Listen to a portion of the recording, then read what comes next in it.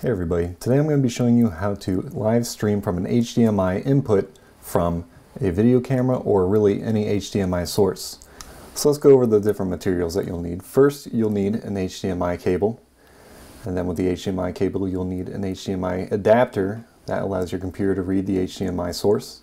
There's a USB port that came with the HDMI source. I'll put the link to that in the description. And a computer. This is a Surface Pro, but any laptop is fine. And I'm using a video camera. So the first thing we want to do is plug in the HDMI to the video camera. My video camera has a normal HDMI output. Yours probably has a mini HDMI. You can get a mini HDMI to a normal HDMI adapter online for very cheap. Next thing is we plug the HDMI into the converter box. And once again, I'm going to link this in the description. And then I'm going to plug the USB into the other side and plug that directly into my computer. Now once it's all set up, we're going to open up OBS. I'm going to link OBS in the description, but OBS is open broadcasting software. It is a totally free application. You don't have to pay for any of it. Most streamers on the internet use OBS just because it's so easy to use. Anyway, it's fast, free, and easy, so go ahead and just download it really quick, and it's really quick to set up. We're going to create a new scene. I'm going to add a new scene here. I'm just going to call it Test. And now that we have a new scene, we need a source. So we're going to open up a video capture device source, and you're going to create a new one. I'm just going to call it video capture device 2 because I already have an existing one. And then once it's open, you have to select the USB capture HDMI device from the drop-down menu. And now you can actually see what's on my camera.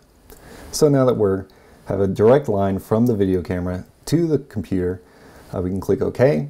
But you'll notice that sometimes the audio doesn't work. So we're going to add a new source. We're going to add audio input capture device. And we're just going to click that same HDMI USB capture device. And now you'll see, if you have audio in the camera, you'll see that you actually have audio levels now. So I'm snapping my fingers and you can see those audio bars bouncing up and down as I snap my fingers.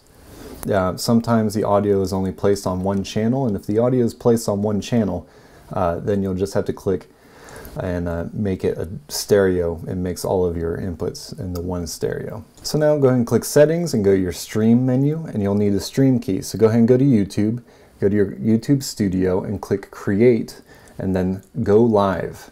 And then once it opens, it'll select webcam. Go ahead and click Stream in the top right, and I'm going to type in Test Stream as my title, Test as my description. You can select type of video it is, and then once you click OK, you'll go to Manage, and then you'll see you'll have a stream key there. It's all dots, and then you just click Copy, and then you paste them right here into where it asks for the stream key and what service you want to use. We're using YouTube.